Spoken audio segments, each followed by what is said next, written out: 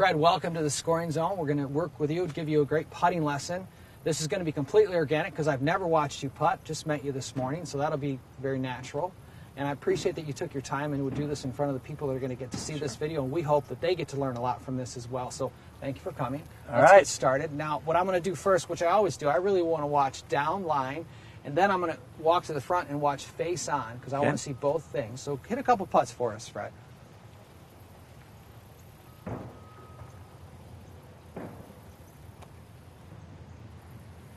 Lesson's over. You can go home. Right, I wish that happened more. Yeah, hit a couple more.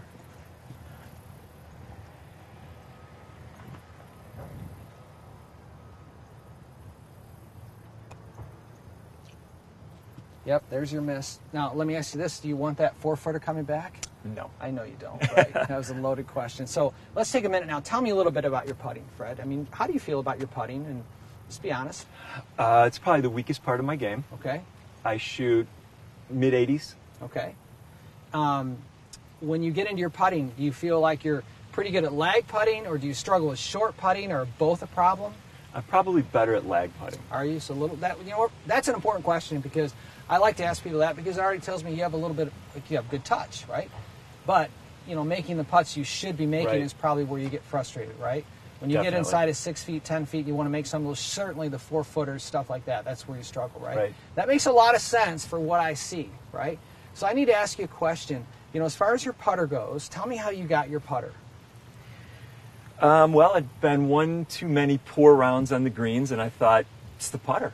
Yeah. So I bought a new one. Right? Of course, yeah. That's the story. How many people do that, right? And so how did you pick that putter? I'd seen Jason Day use it. Liked the look of it. Yeah. Thought he was draining everything. Well, you didn't think it. He was, or he is, right? One of the great putters on tour. And he does that, right? That putter works for him. And that's how a lot of people buy putters. So how did you actually choose, do you know the length of your putter? No. No, I don't. You don't know the length. And that's very common. Like, I have people, and they come to my school, and I'm like, what's the length of your putter? And I don't know. So, they choose a putter by basically what they see someone else doing as far as model goes, but they don't really know the length. And, the length affects the way you set up to the golf ball. And the setup affects the stroke, right? So I got to measure this because I got to see what it is, all right? Do you mind holding my putter for me?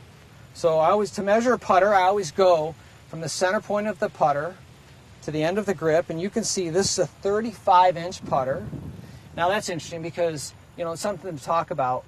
80% of the putters, I've been told 80% of the putters that are sold in the market today are 35 inches, right? Now what's interesting to me is that when I go back and the tour players that I've been around and knowing what they do, the guys that are 6'1", 6'2", that's where 35 fits pretty well. When you get down to 6 foot, it's usually around 34. You take a guy who's 5'9", 5'10", like Luke Donald's in that range, he's a 33. I'm 5'6", 32 is what fits me. So, Fred, how tall are you? 5'11". Okay, 5'11". So right away, there's the mismatch, right? And so that's interesting because when I looked at you, the first thing I thought is you don't have enough forward tilt. You stand up to the ball a little bit tall, and like a lot of people, when they stand up to the ball and they don't tilt enough forward from the hips, they round out because they want to look down at the golf ball, so you kind of get a hunchy posture. And so when you stand far from the golf ball, your hands get outside of your shoulder line, and then all of a sudden you've got a lot of curve in your putting stroke that's not necessary. And, the problem with that, golf is all about margin for error. So I always say what controls a good player is the margin for error. So if you've got a spot in your putting stroke where the face of the putter is pointing at the golf ball and it's too small, well, if you're off, you're going to hit it right or left, right? Because there's too much arc in that stroke, right? So I want to do that. I want to make your putter simple, or your putting simpler, by getting the putter to work more in a straight line. And it's not a perfect straight line.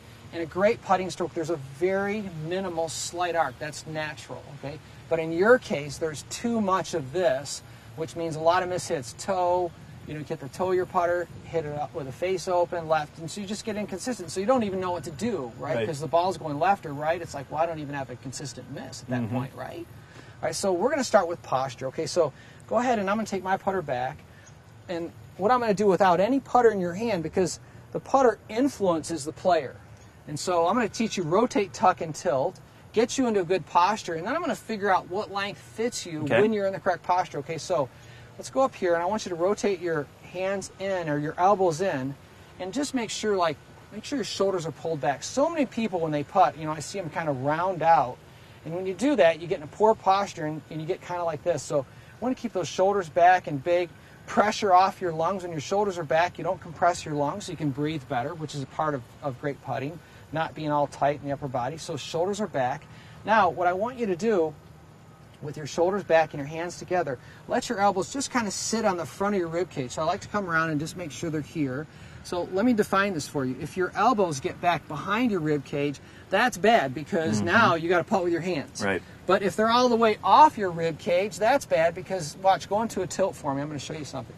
So if your elbows are kind of off your rib cage, there's too much float and there's no control.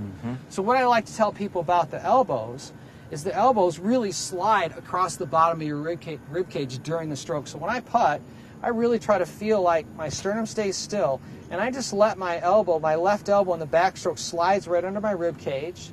In the forward stroke, my right elbow slides right under my rib cage. So I always feel like something's attached. I don't feel like I'm jammed, and I don't feel like I'm loose where I don't have control. So that's kind of the sweet spot. So come back up here for me. Rotate, tuck, right? Let's go a little wider, like that looks a little tense in your shoulders. Good. That's great right there. Now, tilt for me from the hips. Now, I got to tell you, this is going to feel like I've got you bent over at right angles. Everybody always feels like it's more than it is. Okay? But go ahead and trust me and tilt forward from the hips until the point where I can get your hands right under your shoulders, right? So that's even a little too much, which is great. I'm going to bring you up. Now, if you notice this, your weight's on your heels, okay? So I'm going to rock you forward to get your weight on the balls of your feet. And I just did that to clear a spot for your arms to swing underneath your shoulders. Now, if I pretended there was a rod right through your sternum right here, now swing your arms back and forth. Feel the freedom there? Yep. Okay. That's very different than when I saw you at first. You were up here. Right. And you were round, right? Kind of rounded, right? And your hands are out there. And so that's why your putting stroke, you had a lot of this going on. Feel how different that is, right? So now let's go back and go. Shoulder blades back. Elbows rest on the corner of your rib cage. Walk into it and get a tilt. You know what I do find, it's most people do this, what you're doing. They take their stance first, right? And the problem with taking your stance first is your upper body is not set in relation to the golf ball. So I really try to reverse that order. I like people to get the putter on the ground with their upper body first. Then they can adjust their stance where they can feel their weight on the balls of their feet. So here's what I want you to do. Let's make an adjustment. So I want you to do the same thing. Rotate, tuck, and tilt. So your shoulders are back, your elbows are on the corner of your rib cage. Now, just step with one foot, right? And then let yourself go ahead and tilt forward from the hips until your hands come to rest right under your shoulders. That's great. So we're tilting forward there. And then you just adjust your feet. Now, you're a little bit on, that's pretty good actually. Let me go back here and look at this. That actually looks a lot better. I'm going to decrease your knee flex just a little bit, and I'm going to tilt you a little bit more. So did you feel how I just got your weight a little more in the balls of your feet?